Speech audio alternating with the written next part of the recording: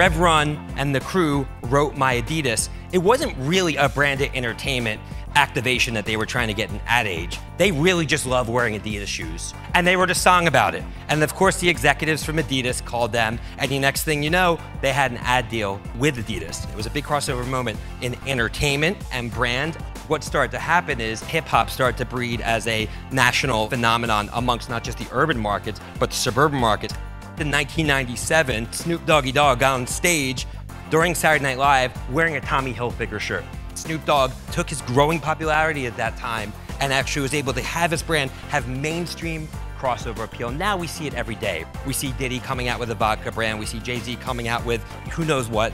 It's commonplace today, but back then it actually wasn't. Brands were status symbols.